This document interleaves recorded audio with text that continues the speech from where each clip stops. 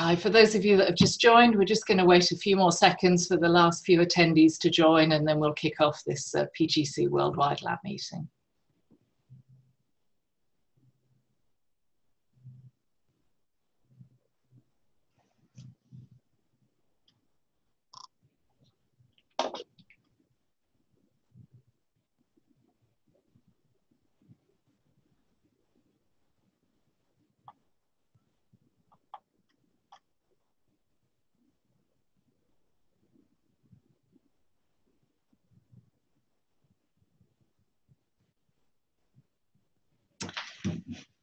Okay, welcome everyone to this month's PGC Worldwide Lab meeting.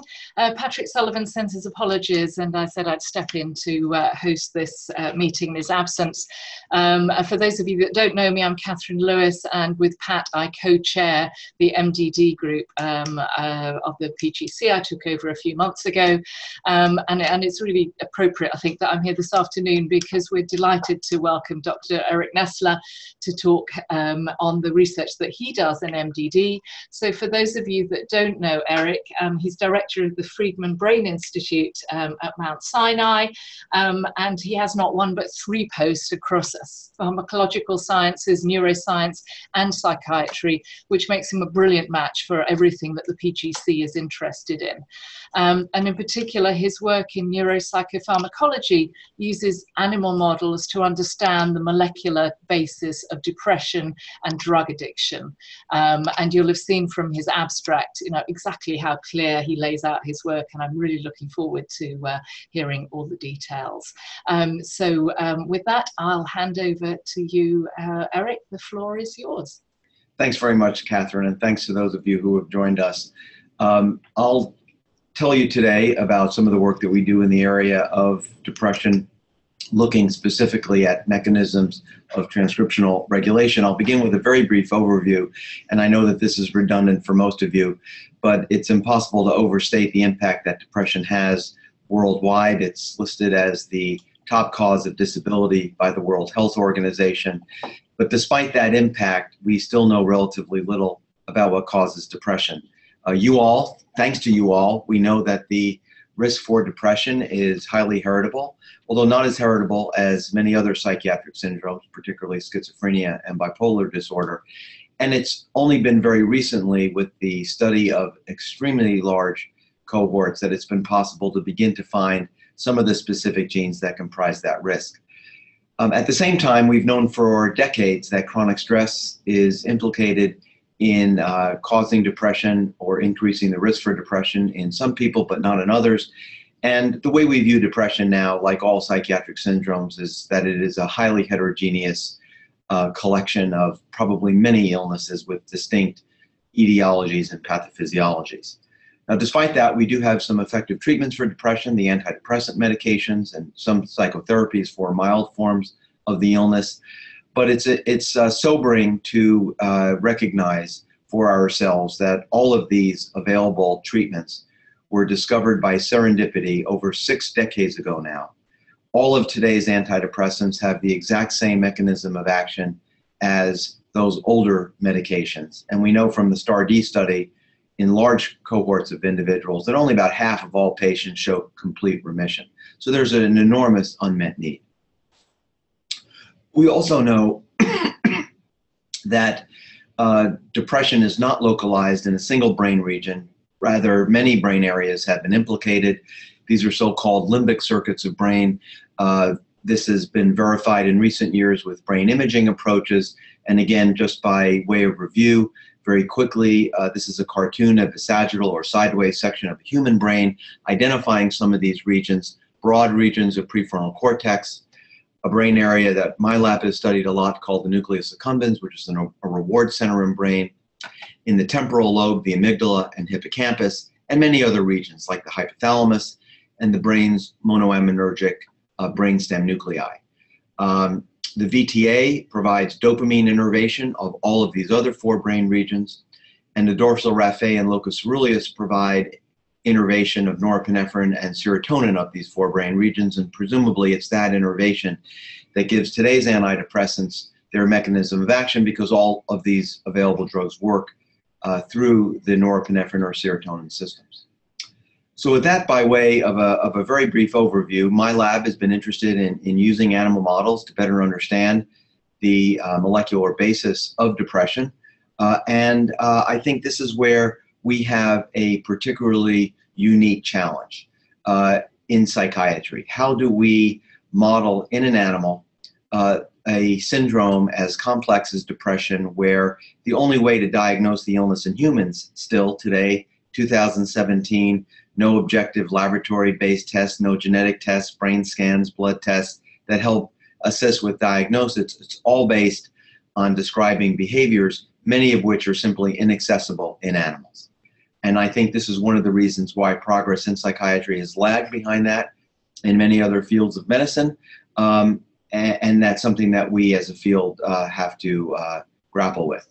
However, if I didn't think animal models were possible, I'd stop now. That would be the end of my talk. I do think animal models can be very useful, but they need to be used judiciously. So the first animal model that I'll describe we call social defeat. And this was introduced in the lab by Olivier Breton, who's now at NIDA, and Nadia Tsankova, who's here with us at Mount Sinai.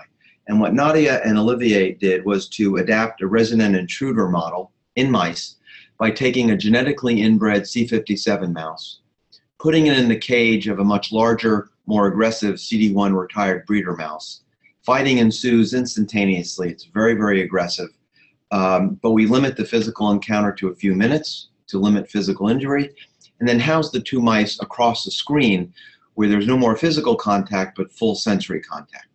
And the test mouse is therefore subjected to the aggressive cues of that larger mouse for the rest of the day.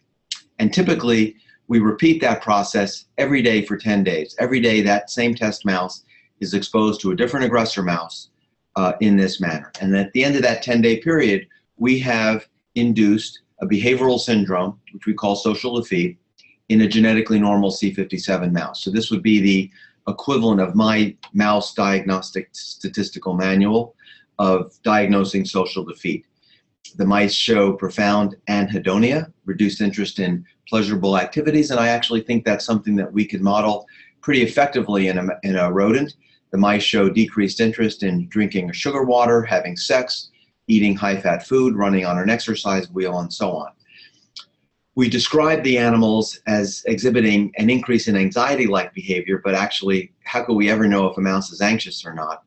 All anxiety-based tests in rodents are simply looking at exploratory behavior. After social defeat, these animals are less exploratory. The animals exhibit a hyperactivity of the hypothalamic pituitary adrenal axis, increased glucocorticoid secretion in response to various stimuli, disrupted circadian rhythms. This is something we've documented by showing disruption of normal temperature fluctuations during the day in these animals. There's increased addiction liability. The animals exposed to social defeat are at greater risk for addicting themselves to drugs of abuse. There's an interesting metabolic syndrome. So even though the animals seem to enjoy eating less, they actually eat more and become obese and induce a pre-diabetic state of central insulin and leptin resistance. We think that's interesting because it may capture some of the comorbidity between depression and obesity that's seen in humans, in a subset of individuals. And there's a profound social avoidance, which we also see in these animals. Now, we've been particularly interested in social defeat because it offers several advantages over other stress paradigms in rodents. First, only about 2/3 of C57 mice exhibit the range of symptoms that I described in the previous slide, and we refer to those animals as susceptible.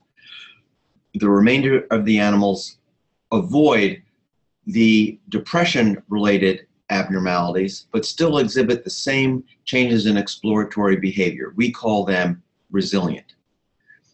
Also, very importantly, unlike most chronic stress paradigms in rodents, where once you alleviate the stress, the animals adapt to normal function within a few days, these effects of social defeat in the susceptible animals are essentially lifelong. And that makes it possible for us to look at the reversal, the treatment of these abnormalities with medications or other approaches. And in fact, these depression related abnormalities seen in susceptible mice are reversed by the same range of antidepressants that are used to treat depression in humans. Interestingly, anxiolytic drugs like benzodiazepines are without effect. So with that as the behavioral context, my laboratory has been interested over the years in understanding how it is that behavioral experience in life can produce permanent behavioral changes in an individual. For that, we've looked increasingly at transcriptional and epigenetic mechanisms, which are illustrated in this slide. So here I'm showing the DNA double helix. We know that a mammalian organism, as you guys know, have about 3 billion nucleotides. We've learned a lot about how that 3 billion nucleotides, which if stretched out linearly is about 2 meters in length, can fit within a microscopic cell nucleus. The DNA is wrapped around octamers of histone proteins to form the unit of chromatin called a nucleosome. The nucleosomes are then further compacted in the most compacted state, appearing as what we see as a chromosome. This is important functionally because sections of DNA that are present in relatively in spans of chromatin where the nucleosomes are spread further apart, that DNA can be active, it can serve a biological function, whereas DNA that's in these compressed regions of chromatin are inactive. They're simply too constricted to provide a biological function. And for that reason, studies at the chromatin level make it possible for us to use this information to help us understand those genes that are affected by stress. Very importantly, to look at mechanisms of that regulation. By analogy with the chromatin, with the cancer biology and developmental biology fields, where certain types of these chromatin changes, also called epigenetic changes, once they occur are permanent. Perhaps our hypothesis is that behavioral experience can also cause some permanent epigenetic changes in specific cells in the brain, leading to permanent behavioral abnormalities, and the hope is that this would lead to some improvement in treatment. So now let me tell you a little bit more about these epigenetic modifications, focusing at that level of analysis. Now the DNA are these gold stripes wrapped around the histone octamers, these spheres, showing the two ends of the spectrum of chromatin, open active or condensed inactive. Genes are activated when proteins called transcription factors, and here are just examples of transcription factors that my lab has studied, combine to relatively open spans of DNA. They're binding to these DNA sequences, recruit to the vicinity of these genes many coactivator proteins. I'll just give one example, a histone acetyltransferase that adds acetyl groups to the N-terminal tails of the histones, providing some of the thermodynamic energy, driving these nucleosomes further apart, mediating induction of transcription. These are very complicated processes in simple cells like stem cells, yeast cells. It's been shown that the activation of a gene involves the binding of perhaps 100 or 200 proteins to that gene's regulatory regions. The mechanisms governing repression of a gene are similarly complicated, mediated by hundreds of repressor proteins. Again, I'll just mention one example, HDACs or histone deacetylases, which serve to remove these acetyl groups and repress gene transcription. Increasingly then, my laboratory has been interested in taking an open-ended view of changes in gene expression and chromatin structure that occur in mouse models and postmortem human brain tissue in the context of chronic stress in animals or depression in humans. The reason for this is that over the years, my lab, other labs have focused on candidate gene hypotheses. Again, I don't have to convince this audience of the importance of more open-ended studies because I just don't think we know enough about the brain to always guess correctly. So my lab has used RNA sequencing to identify sets of RNAs that are upregulated or downregulated in response to some experimental condition. And if that regulation is mediated transcriptionally, it will be associated with an increase in some chromatin change associated with gene activation, for example, acetylation of histones, or a reduction in a repressive mechanism as shown here. And we define these chromatin changes genome-wide by using a related method called chip sequencing, chromatin immunoprecipitation followed by sequencing.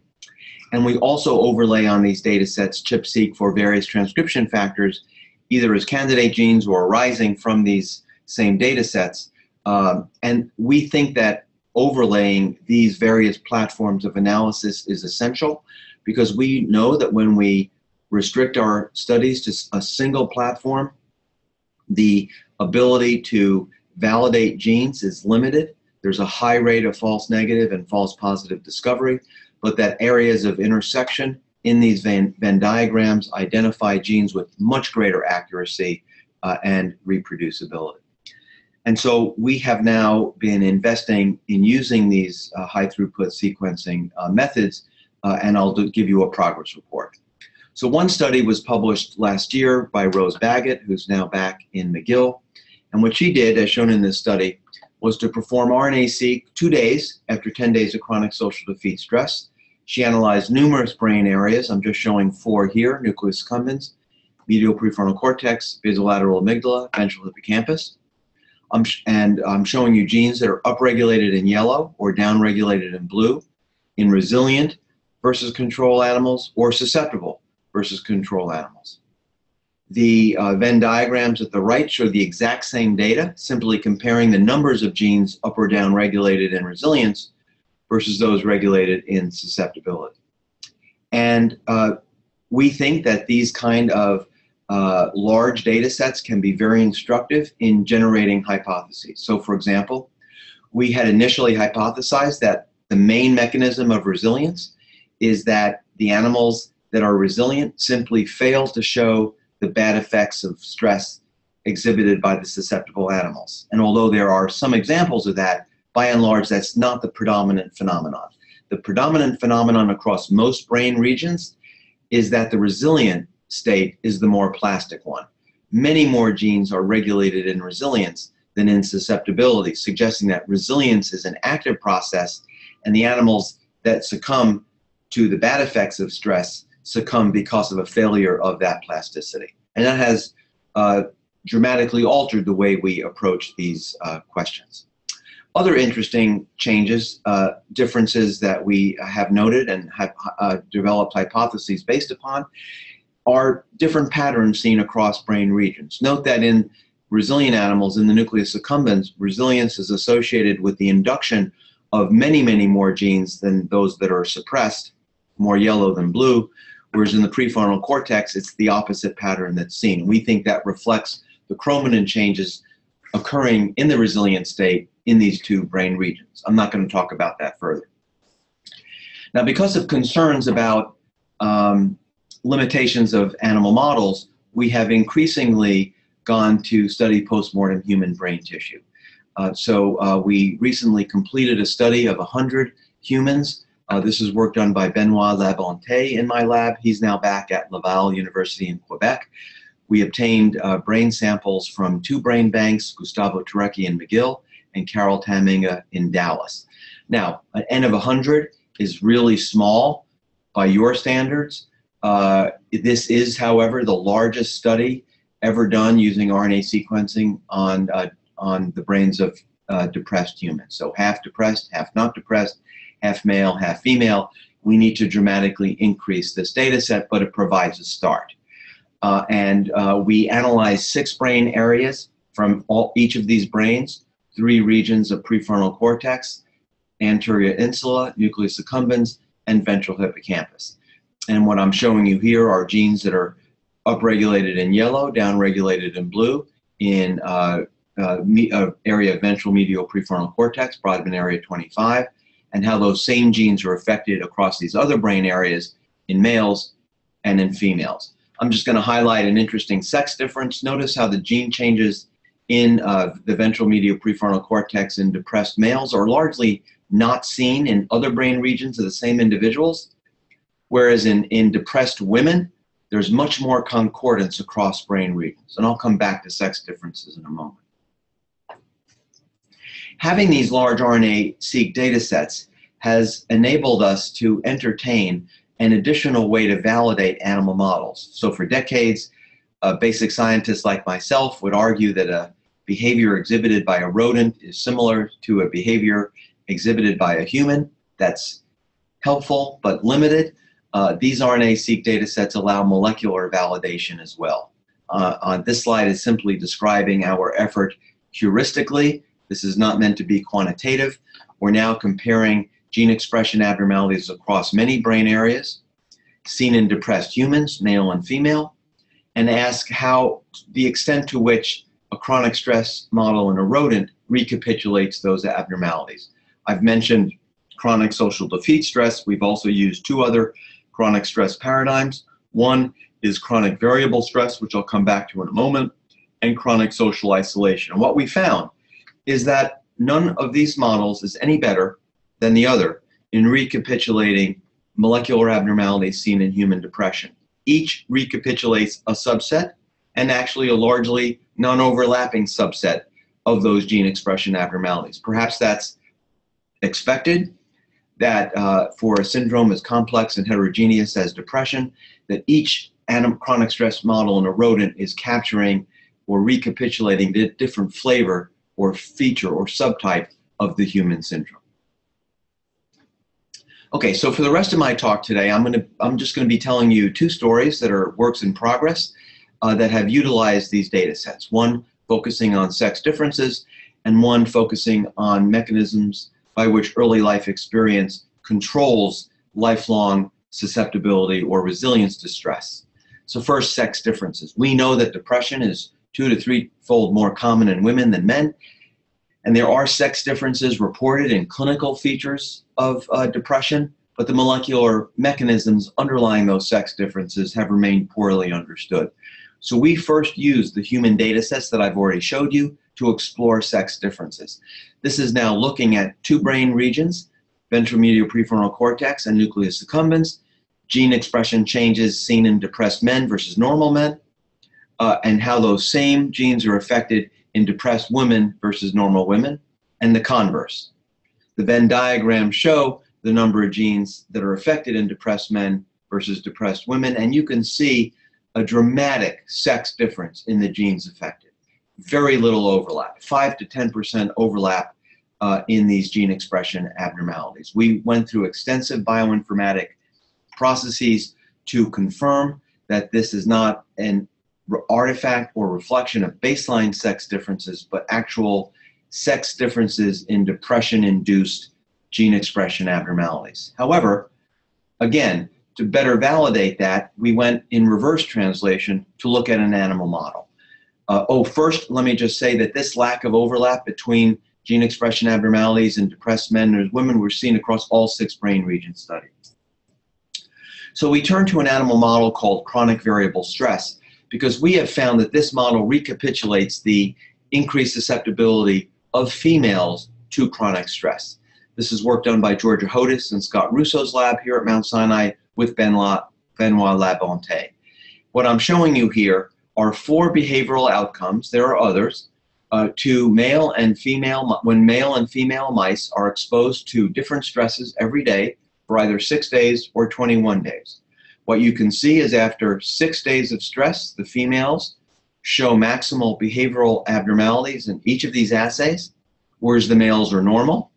But after 21 days, the two sexes now show equivalent behavioral abnormalities. So this seemed like an ideal animal model to study sex differences. And what Benoit did after doing RNA sequencing on several brain regions is again showing a relative lack of overlap between chronic stress-induced changes in gene expression across the brain in female mice versus male mice. The overlap is greater in the mice than in the humans. This is about 10 or 20% overlap. But again, let me just emphasize, these are genetically identical C57 mice exposed to identical stresses. At the end of that 21 days of stress, the animals exhibit identical behavioral abnormalities, and yet the gene expression abnormalities seen in their brains overlap by only 10 or 20%. So we believe these data validate our human findings, suggesting that depression may be a fundamentally different syndrome in females than in males, and it really argues for looking at that not only genomically, but also in terms of development of more effective treatments. Up until this point, all the gene expression analyses that I've shown you are based on differential gene expression studies. is gene X expressed at a different level in a stressed or depressed brain versus a control brain. But the size of the data sets we have enable more complex bioinformatic analyses, and I'll just give you an example of one that we're using, which is called weighted gene co-expression network analysis. And I want to particularly acknowledge Bin Zhang here at Mount Sinai and Eric Schad and others who've provided this type of bioinformatics expertise. What WGCNA allows is us to look genome-wide at the association of each gene or each RNA that's expressed with every other RNA that's expressed. And taking that genome, the expressed genome, and dividing it up into gene modules. One way to depict it is in the Circos plot, where each slice of the pie is a different gene module. Each module contains a group of genes that are correlated with one another in our data sets, having nothing to do with the known biology of the genes. The most significant module is the one at 12 o'clock, becoming less significant, and one goes counterclockwise. Each gene can only be in one module. One can then dig into these modules further and ask what types of genes are enriched. So, for example, in this top-ranked module, genes are enriched in synaptic transmission. That's encouraging. In the second-most module, most highly ranked module is enriched in MAP kinase signaling. Now, these concentric circles within the Circos plot are displaying whether the genes within each module are also differentially expressed in different regions of female brain or different regions of male brain after in the depression state. You can see that this top-ranked module is associated with many changes in gene expression, roughly equally in men and women.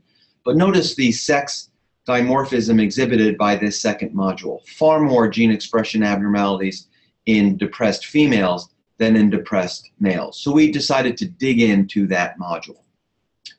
This is displaying the hub genes in that module. Again, hub genes are those genes that are more tightly regulated with other genes in the module, based solely on our data sets having nothing to do with the known biology of these genes. The slices of pie in this diagram is simply telling us whether the gene depicted is also differentially expressed in the human brain, in this case the female brain, and the concentric circle, blue or green, is telling us whether the gene is also differentially expressed in our mouse models. And the top-ranked gene is a gene called DUSP6 in this module. And DUSP6 encodes a MAP kinase phosphatase, the strongest hub gene in the strongest module linked to sexual dimorphism, so we decided to study this further. The first step is to validate regulation of DUSP6 in an independent cohort of humans. What we found in our RNA-seq cohort is that in the ventral medial prefrontal cortex of depressed human females, DUSP6 is downregulated. We validated that in a second cohort, and again validated a lack of effect in depressed males. We also validated the sex-specific downregulation of DUSP6 by chronic variable stress in female mice with no effect seen in control mice. I mentioned that DUSP6 is a MAP kinase phosphatase. The most important MAP kinase in brain is an enzyme called ERK. It's a type of protein kinase, and a reduction in the MAP kinase phosphatase would be predicted to result in an increase in levels of phosphorylated ERK. So Benoit looked at that directly, both in mouse and human, and what he found is, as predicted, in the depressed state in humans, there's a selective increase in phospho-ERK levels in the ventral medial prefrontal cortex in females, an effect not seen in males, with this phenomenon recapitulated in our chronic stress paradigm in mice. Using immunohistochemistry in human and in mouse prefrontal cortex, we were able to show that DUSP6 is highly enriched in pyramidal neurons throughout the thickness of the ventral medial prefrontal cortex, and that the downregulation of DUSP6 and the induction of phospho-ERK is enriched in these pyramidal neurons in the depressed state. Now, all of the bioinformatics that I've shown you are correlations and deductions. And we think that it is absolutely essential to provide experimental, empirical validation of these bioinformatic deductions. So what Benoit did was to design a microRNA, incorporated it within a viral vector that knocked down DUSP6 expression in the ventral medial prefrontal cortex of female mice.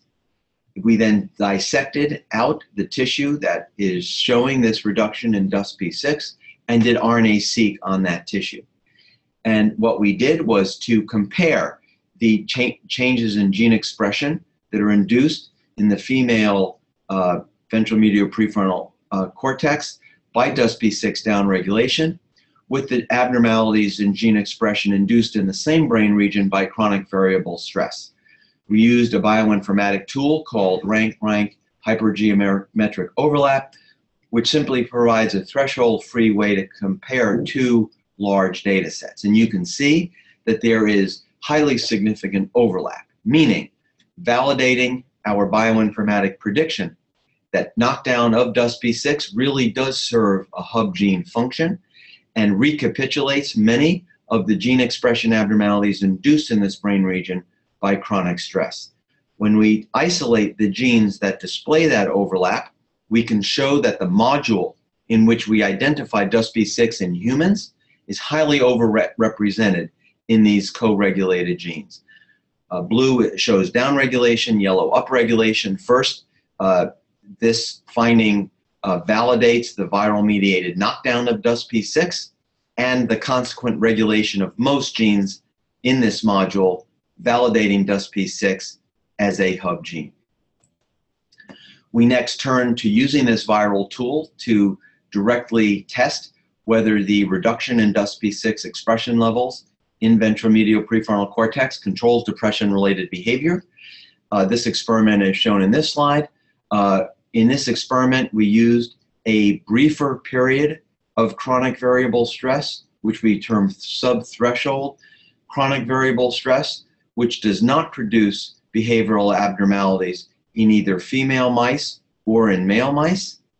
However, when we inject our viral vector expressing the microRNA that knocks down DUSP6 in mouse ventral medial prefrontal cortex, we show that that is enough to increase the susceptibility of female mice to this subthreshold stress. Now, the female mice show behavioral abnormalities induced by this brief period of stress, and notice how males do not show that increase in stress susceptibility, even though we can show that the microRNA works equally well in knocking down DUSP6 levels in both sexes.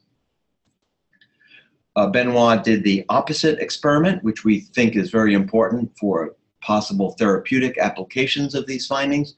We used a different virus that overexpresses wild-type DUSP6 within this brain region, now in the context of the full course of chronic variable stress, which produces behavioral abnormalities in normal male and female mice. We can show an antidepressant or pro-resilient effect of overexpressing DUSP6 in the female animals with no behavioral activity in the male animals. So a sex-specific antidepressant-like pro-resilient action of manipulating DUSP6 in females. Again, despite the fact that we show equivalent levels of overexpressing the DUSP6 protein in the two sexes. To gain some initial insight into how it is that these sex-specific effects are being mediated, we collaborated with Yan Dong and his colleagues at the University of Pittsburgh, where we overexpressed the virus that expressing the microRNA that knocks down DUSP6 in the ventral medial prefrontal cortex. The Dong lab cut brain slices through the ventral medial prefrontal cortex and recorded from pyramidal neurons. And what they found was an increase in excitability induced by DUSP6 knockdown in neurons from female mice, no effect in male mice. So this is setting up a very interesting hypothesis that regulation of DUSP6 can cause a sex-specific change in these pyramidal neurons in female ventral medial prefrontal cortex, but not in males, and we're very interested in studying how that occurs. This is a summary slide of where we are with this project at the current time. Very interested in understanding the basis of these sex differences, whether it's hormonal or chromosomal. We need to look at that more directly. Many people ask, and we've asked ourselves, if the gene expression abnormalities induced by chronic stress or seen in depression are so different between men and women, why then is it that the same antidepressant drugs work roughly equally well in both sexes?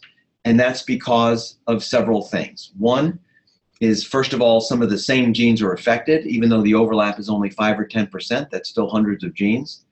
Many of the genes that have been previously implicated in stress models in rodents, validated in depressed humans, are actually seen in both sexes. I don't think that's surprising because the earlier studies didn't look for sex differences, so we found the most robustly, commonly regulated species. The second phenomenon is that even those different genes are regulated, in many cases, some of the genes constitute the same molecular pathways.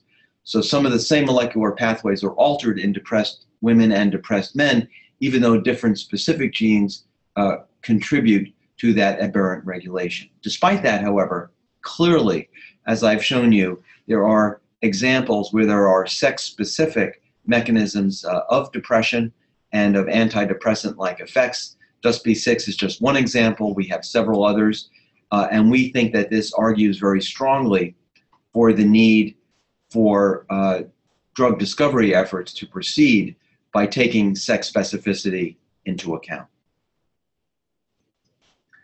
For the next 10 or so minutes, I'm going to tell you about another project in my lab, which is understanding how it is that an experience early in life can alter an individual's behavior for a lifetime.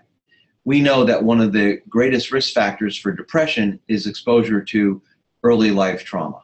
So Kate Pena in my lab sought to design an animal model based on maternal separation in mice that would not alter adult behavior in animals, but yet render those animals more susceptible to subsequent stress. And that paradigm is illustrated here.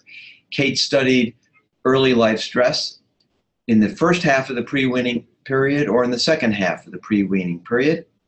She then rehoused the animals normally, and when the animals were adults, subjected them to a subsequent stress. And what she found is that only the early life stress, maternal separation in the second half of the pre-weaning period, leads to normal behavior in adulthood, but increased stress susceptibility, a latent increase in stress susceptibility. That's shown in the bottom figures.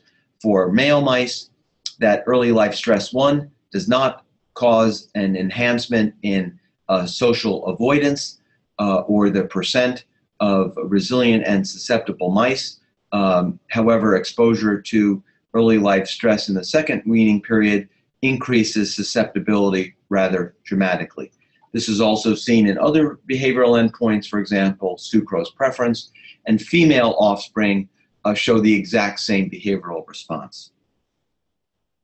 So by now, my lab approaches this question by spinal reflex almost, using RNA sequencing across as many brain regions as possible to develop hypotheses of what molecular mechanisms might mediate these phenomena. And what Kate noticed in comparing these RNA-seq data sets was a dramatic similarity between the lasting effects of early life stress with animals analyzed in adulthood with the effects of social defeat or subsequent chronic stress in adult animals. So the top heat map in each case shows those genes that are up or down regulated in an adult mouse that had been exposed to early life stress 2 months earlier. So these are lifelong changes in gene expression. And notice how a large subset of these genes show similar regulation in an animal that's been normally reared, but then subjected to chronic stress as an adult. This was most apparent in the male ventral tegmental area, although similar patterns were seen in the other brain areas in other sexes. And uniquely in the male VTA, we were able to implicate one particular transcription factor as being crucial in mediating that similar regulation, a protein called OTX2.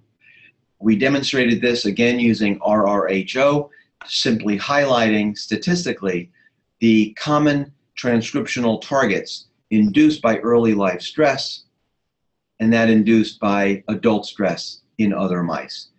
Taking these genes that show that overlap, implicating OTX2 as the top-ranked upstream regulator. So we decided to study OTX2 in greater detail. What I'm showing you in the upper right hand of the slide now are 6 examples of the target genes that predicted OTX2 as an upstream target. Notice how the RNA-seq data showed suppression of each of these target genes. Interestingly, OTX2 itself was not altered in these RNA-seq data sets.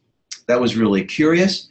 That prompted Kate to look earlier in development, and what she found, in fact, was that there was a transient reduction in OTX2 mRNA expression levels within the VTA of male mice subjected to this early life stress period, but those OTX2 levels returned to normal rather rapidly during development, so that by adulthood, as seen in our RNA-seq data set, OTX2 levels were back to normal. This is at the mRNA level. Kate also used immunohistochemistry to test whether OTX2 protein showed similar patterns of regulation. First, she was able to demonstrate that virtually all OTX2 in the VTA is present within dopaminergic neurons, showing co-expression of OTX2 in the nucleus of tyrosine hydroxylase positive neurons within the mouse VTA. She then used this method to show that early on, after early life stress, there is indeed a reduction in OTX2 protein, as seen at the mRNA level, but this normalizes by adulthood. Kate first tested causally whether OTX2 mediated the latent stress susceptibility induced by early life stress. In this experiment, she subjected the male pups to early life stresses before, and then injected a virus expressing OTX2 or GFP as a control into the VTA. Now, these HSV vectors are perfect for this paradigm because they only express their transgenes for a few days after injection. So this is an ideal way to overcome the ELS2-induced suppression in OTX2 by transient viral expression of the protein, but viral expression wanes within a few days, leaving OTX2 normal for the rest of the animal's life, as shown in the ELS2 paradigm. And what Kate found, and just looking at this summary slide in the middle, was that overexpression of OTX2 right around that period of early life stress was enough to restore normal levels of resilience in these animals. And along with that restoration in resilience was a correction, a rescuing of the impaired gene expression of most of those predicted targets for OTX2, as shown in this slide. Kate wanted to do the converse experiment, where she now developed a microRNA that mediated a knockdown of OTX2 in the juvenile VTA.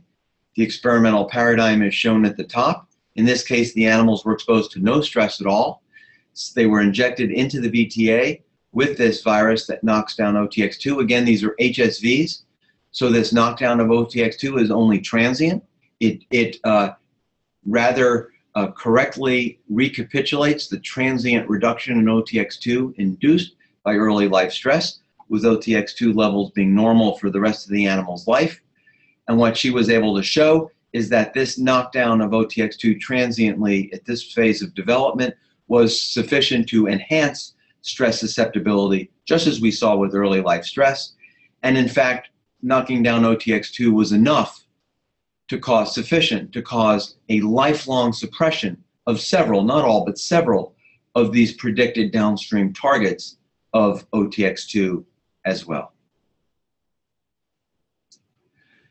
So this is an interesting paradigm where a transient reduction in OTX2, even though OTX2 returns to normal, causes a lifelong change in gene expression and a lifelong change in behavior. And we wanted to gain some understanding of what is happening at the individual genes that mediates their lifelong suppression.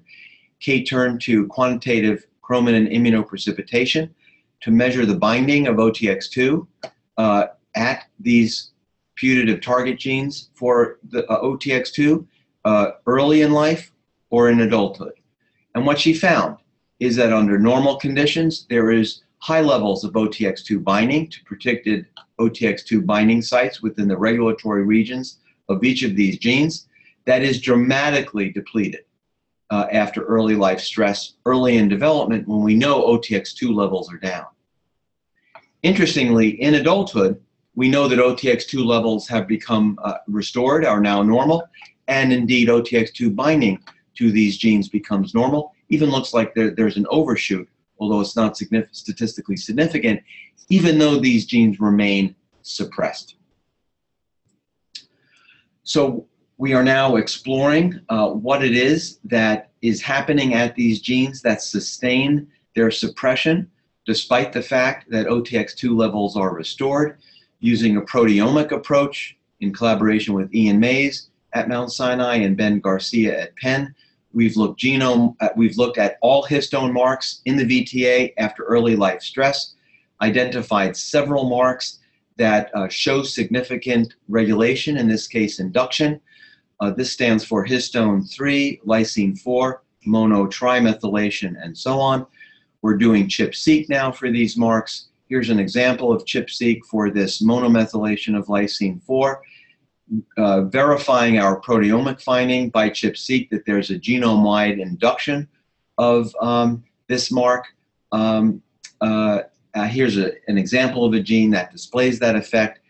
And by comparing the genes that show this induction with our RNA-seq data sets, it looks like an induction of this mark may be associated with a suppression or induction of these genes at baseline and a potentiation of expression of these same genes after early life stress plus adult stress as well. So we're digging into these mechanisms and others to understand what's happening at these target genes to mediate their lifelong suppression. So we think this is a really cool model because it's an example where early life stress causes permanent behavioral change, permanent changes in gene expression, mediated at least in part by a transient change in OTX2. And a key goal now is to know what is the nature of the chromatin scar at these genes maintaining their suppression, even though OTX2 levels return to normal. So with that, let me just conclude. I hope I've convinced you that it is possible to use animal models to understand mechanisms of susceptibility and resilience to stress, provide insight into mechanisms of depression. I focus today on sex differences, lifelong changes in susceptibility by early life experience. We also have large data sets related to antidepressant effects. We do think that chromatin modifications are a very important mechanism underlying these stable behavioral changes mediated by life experiences. And we would love to use these data sets to help us understand human depression better. With respect to the Psychiatric Genetics Consortium, we would be particularly interested to overlay our data sets with human genomic findings and look at ways to bi-translationally use that information. And finally, I want to thank funding sources, particularly the National Institute of Mental Health and a private foundation called the Hope for Depression Research Foundation. So I'll stop there, and if there are any questions, I'd be happy to answer them. Thank you. Catherine, I think you're muted. Yeah, hi Eric, I'm back. Thank you for that fantastic talk. I mean, even for people like me that don't work in animal models, I've just learnt so much and it was just Thank so you. clear. For those of you listening in, if you look at the top right-hand corner of your screen, there is a Q&A tab where you can ask, and I suspect there will be many of you with burning questions after this, so please do. So is anyone want to kick off the discussion? Yeah.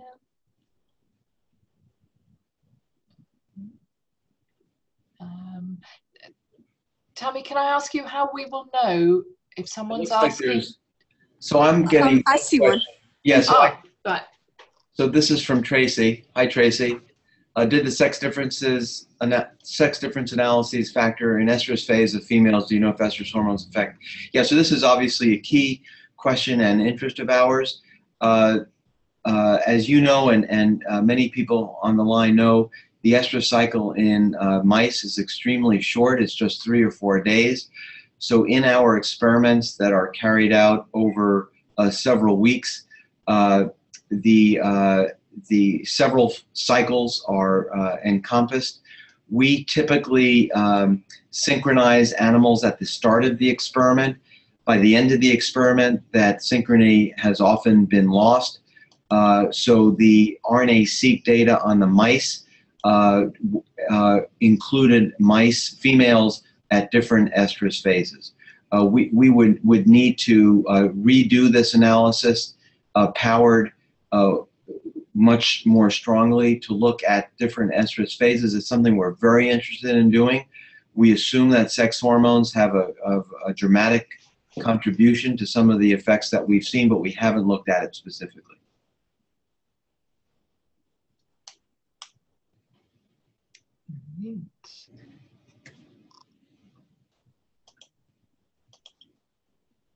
Okay.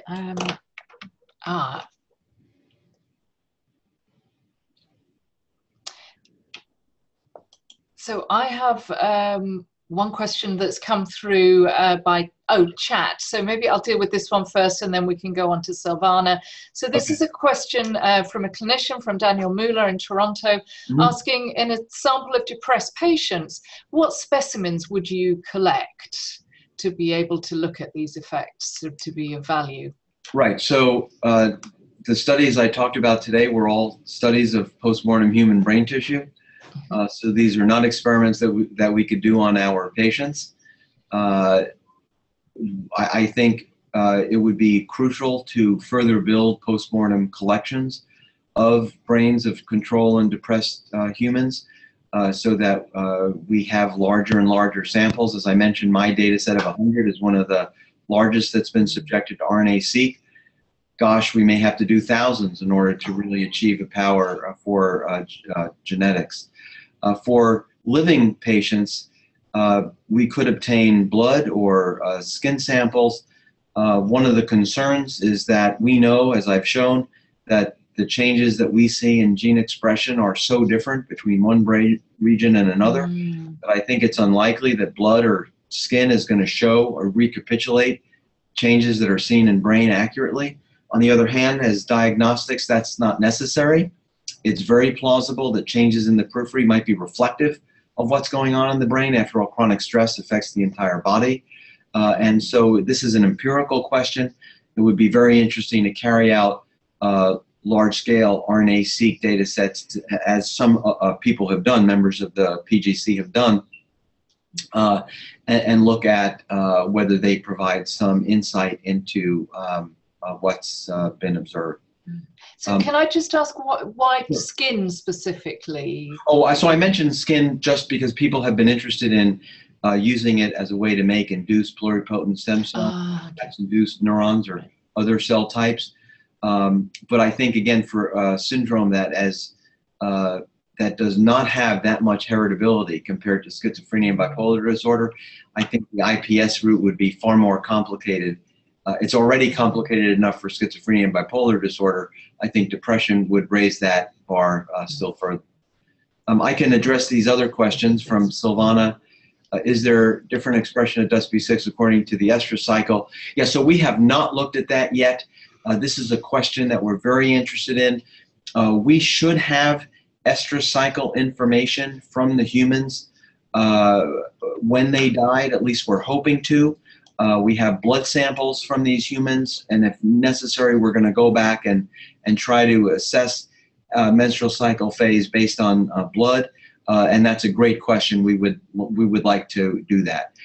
At the same time, we're now back to Tracy's question. We're looking in mice, female mice, whether there are baseline fluctuations in DUSP6 through the estrous cycle.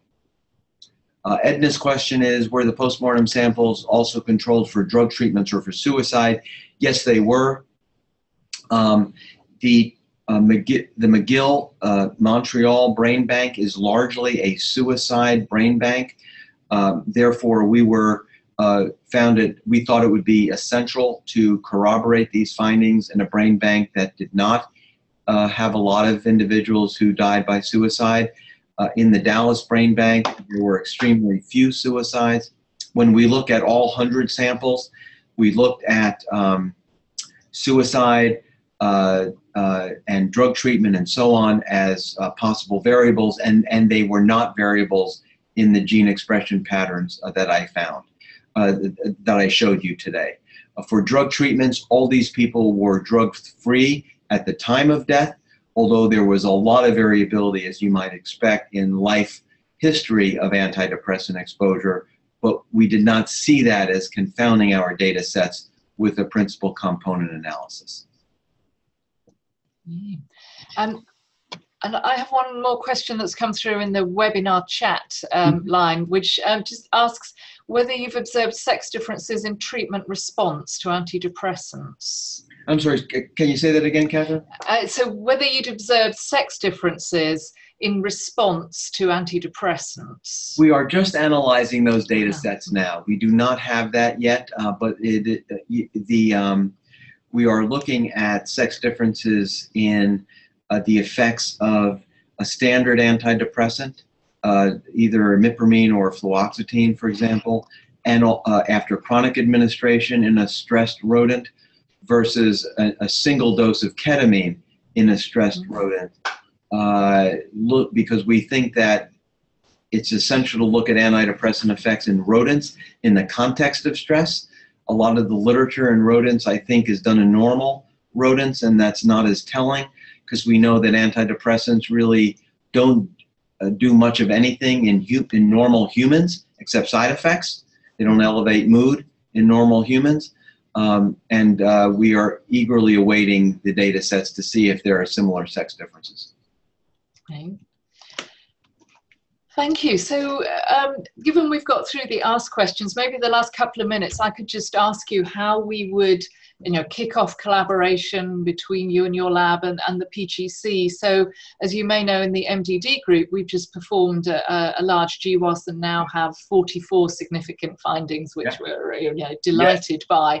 But obviously, this is just the starting point to a whole slew of downstream experiments and analyses. So what would be useful to you and to fill this gap between us? So I think the earlier data that I've seen, I think failed to show any dramatic sex difference in those genomic hits, if I'm correct about that, which would be interesting. And it suggests perhaps that the sex differences that we're seeing in brain are epigenetic, somehow mediated outside the genome. And so I think it would be very interesting to complement our RNA-seq data sets in postmortem human brain tissue with ChIP-seq or other ATAC-seq, DNA methylation, sequencing, and so on. But we would love to overlay the two data sets. And I am not a bioinformatics person. I don't know how to do that or how easy it is to do that. We would have to make sure that we have GWAS data on the 100 samples, and that's something that we can do. We can talk to Gustavo and Carol to make sure that that's done. And then we get your help in doing the analyses and see if there is any overlay between the expressed RNAs and SNP variations. Yeah. Sounds great, and that will be a very interesting starting point. It is now exactly 4 o'clock, so I'm sure we'll continue this online. And